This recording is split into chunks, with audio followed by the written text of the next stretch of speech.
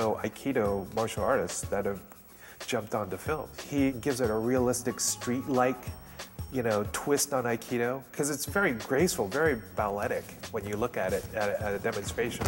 But what he does is he gave it an application where people who don't know anything about Aikido will go, oh my God, that's incredible. The difference between action films now and what happened back in the 80s and 90s is CGI. You know, Hollywood is codependent on special effects. They're no longer the muscle-bound heroes.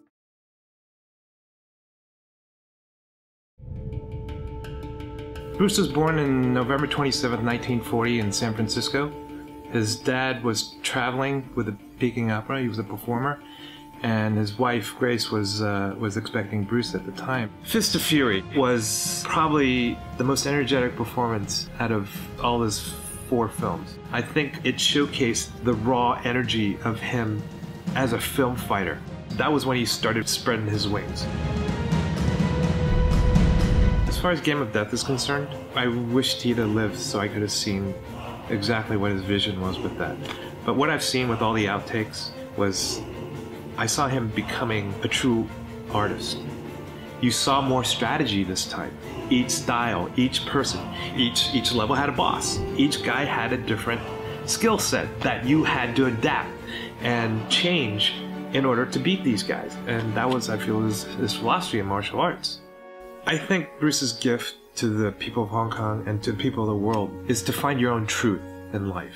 When you look at what he's done in only 32 years of his life, it can only inspire you. If you look at how he started out as a kid, you know, child actor, getting into trouble, and then he essentially found his own groove. He looked within to find the answers, and you know, his back was against the wall when he came here to America, and he never gave up. You know, and I think it's very important for all of us to follow your dreams. He believed it. You got to believe it, because if you don't believe it, nobody else will. And when you do that, I think you galvanize that philosophy with the universe, and you know, I think that's what he did.